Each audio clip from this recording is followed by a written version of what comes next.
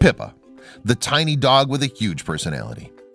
When she and her family were brought to the local shelter of Atlanta Humane Society, they all had mange and were covered in sores.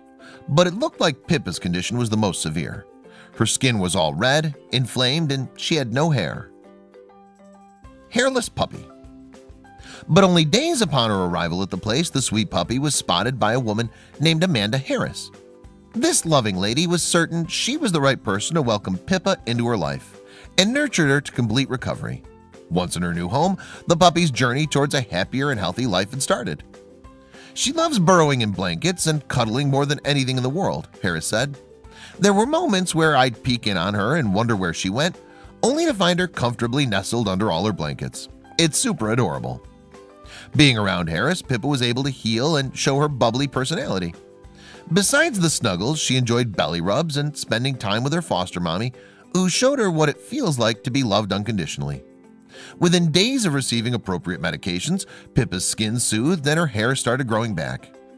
Her care included weekly medicated baths, medication to heal her skin, and proper nutrition, Harris said. Once she began to get proper care, her skin started healing remarkably quickly. Harris believes Pippa is a real representation of her breed, as pretty much all Chihuahuas are sweet, loving, loyal, and incredibly friendly. Pippa made friends with the other dogs in the house, and she loved every moment spent chasing them around. She loved chasing their tails, cuddling with them, and trying to hold her own in a game of tug-of-war, Tara said. Also, I took her to work with me every single day in a little sling purse designed for carrying around small animals. She loved it and was always a big hit.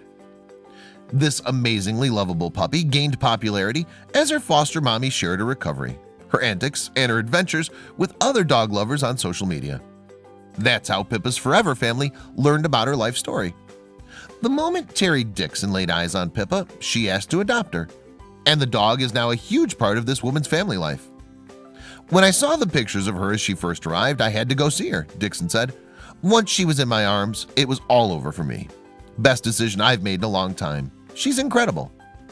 Luckily, the family has other dogs, so Pippa won't miss her foster siblings that much.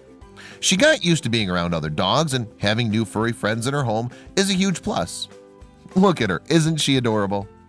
She loves her family and we love her, Dixon said. We're very glad there are people like Harris who help sick and abandoned dogs find their happy ending. We hope this type of story will be everything we get to read about in the future.